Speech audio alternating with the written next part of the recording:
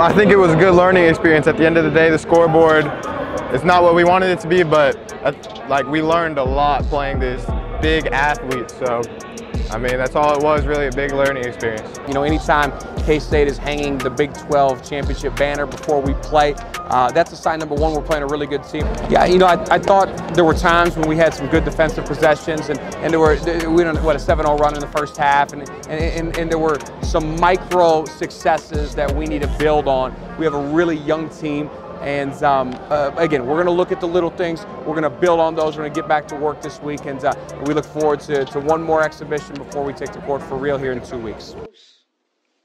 A mill here, a mill there. You got it.